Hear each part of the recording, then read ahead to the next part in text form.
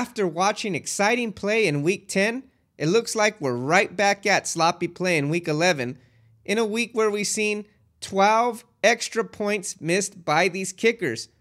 I don't know what's going on with these kickers, guys, but what I do know is what's going on in the NFL, specifically in the top 10. But before I get into number 10, let me tell you, I had to think long and hard about who had earned the right to be in the Say What You Like Week 12 Top 10 NFL Power Rankings. First, I thought maybe the Houston Texans. They almost convinced me to include them in on this list, but then I remembered who was playing quarterback for that team. And then I thought, hey, Miami had a breakout fourth quarter against the Rams.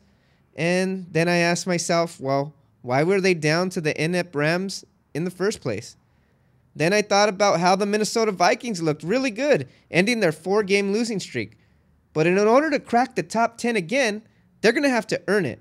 And they can do so by beating the number 10 Detroit Lions in the earliest of the 3 Turkey Day contests.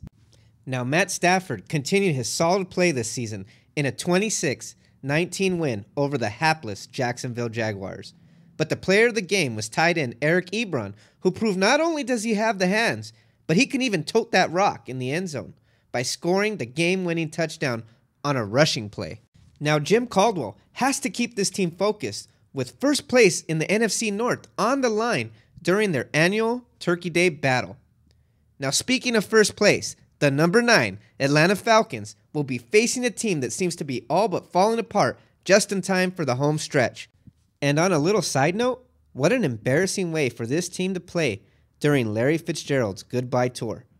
But Atlanta's focus needs to be on putting this bad team away and keeping a cushion between them and the suddenly competitive Tampa Bay Buccaneers in the NFC South. Now, what wasn't very competitive was the Sunday night football matchup where the number 8 Washington Redskins shredded the, no pun intended guys, Green Bay Packers. The Packers defense allowed 30 or more points for the 5th time in 6 games. And Kirk Cousins had another phenomenal game, finishing with 375 yards and 3 touchdowns. Combine that with their talented wide receivers like Pierre Garçon, Deshaun Jackson, and even Jamison Crowder. It's no wonder why many in the league think this Washington offense boasts the most explosive passing game in this league. But the scary thing is this: the Skins seem to have finally found a back that can truly keep a defense honest in undrafted rookie Robert Cali. With all this ammo, Washington looks to blow up the Cowboys' 9-game winning streak at AT&T Stadium this Thanksgiving. Now, switching the focus to perhaps the biggest matchup of the week will be the number 7 Kansas City Chiefs traveling to Mile High to take on the Denver Broncos. And I predict this game will be a close one. As we look at these two teams, they come in with identical records of 7-3 and almost identical statistics on both offense and defense. Kansas City comes in averaging 22.2 points per game, all while allowing 18.7 per game on defense. The number 6 Denver Broncos average 23.9 points per game and give up 18.9 per game. So just as the numbers suggest, both teams come into this matchup playing great defense, but also bear the burdens of subpar offenses. Perhaps it might be another special teams play that decides this battle of the AFC West rivals. Our number 5 team in this week's power rankings are now winners of 5 straight. That's right, the New York Football Giants. And during this winning streak, the Giants have started to see a return on their investment on that defensive side of the ball, as off-season free agent signings Janoris Jenkins and Olivier Vernon have helped to turn this defense around, along with safety Landon Collins, who has 5 interceptions on the season. Now, if Eli can just continue to keep the turnovers to a minimum, they should have no problem improving to 8-3 by beating the winless Cleveland Browns this weekend.